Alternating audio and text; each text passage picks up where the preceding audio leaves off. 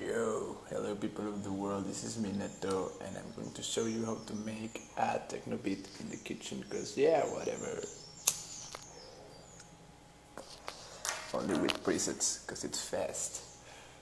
Okay, we start with the kick. Tempo is 1, 2, 3, 1, 2, 3, 4, 4x4 kick pattern, normal. We choose a random note to start the track. E is good. The ending is good, decay is cool. As I said, I like it.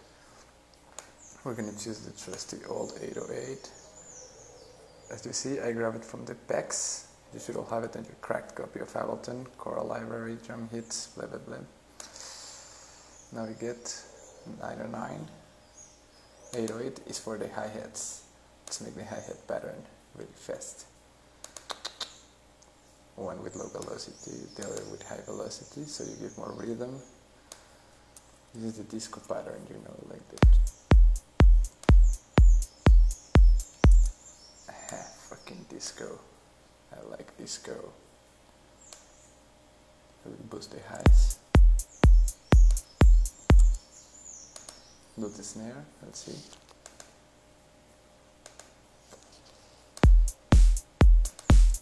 Too large.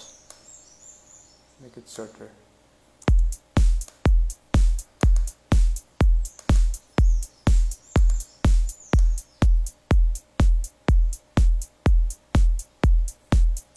Let's make it brighter.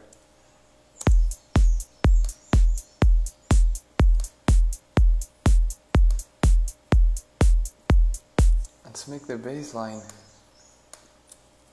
I'm gonna just use the famous Silent one by Team Arcade. We're gonna go to book a bass on the number 2, as I said, only presets, no synthesis here. Book a techno, more techno,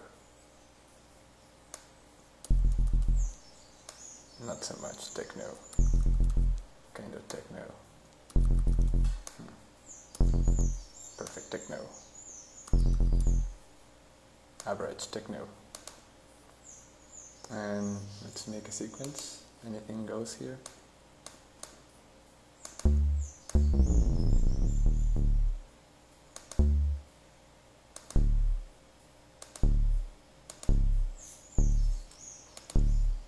I like to make this so the bass doesn't clash with the kick. This is very important. On this one, I cut the lows, and on this one,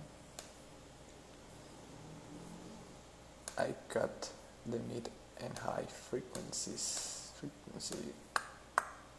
And on this one, we're gonna put an LFO tool. I know LFO tool does this automatically, but yeah. I'm old school, I guess. So now we have something like this.